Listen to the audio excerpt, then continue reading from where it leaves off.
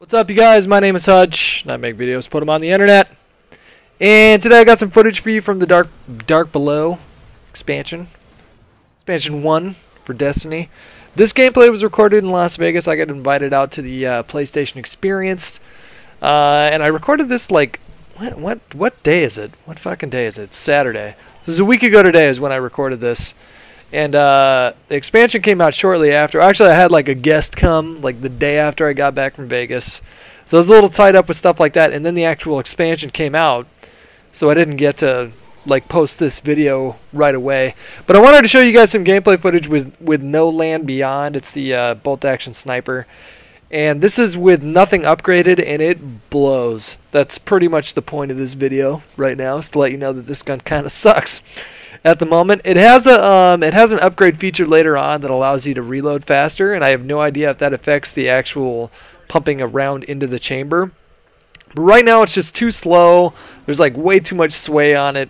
Apparently, they've been taking notes from the people over at Advanced Warfare on like how to properly nerf sniping in this game. Maybe Activision got them in the same room and said, "Hey, let's make sniping suck in both games." And both developers were like, "Totally, let's do that." And that's what happened here? I'm not sure. I can't be sure. There's no confirmation on that. That's all speculation. It's obviously a joke. In any case, this gun is really not that great, so in case you were looking forward to getting it, and then it pops up when you turn a purple engram in to Raoul, and you see the No Land Beyond pop up, you're like, sweet, I'm going to be awesome. I got the bolt action sniper. Just know right away it's not that great. I'm still going to probably hang on to it if I get it in case they buff it later on.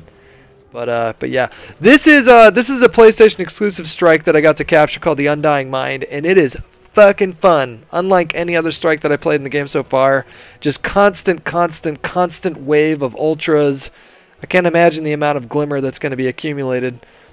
Unfortunately, we on Xbox One aren't going to get this strike until fall of 2015, but it is something to look forward to. So the expansion so far is awesome. Crota's End is awesome. The single-player stuff is awesome. The voice acting is a lot better than the first one. So my opinion on this expansion so far is that it's totally worth the $20. Let me know what you think in the comments below. Have yourself a wonderful weekend, and I'll talk to you later. Bye.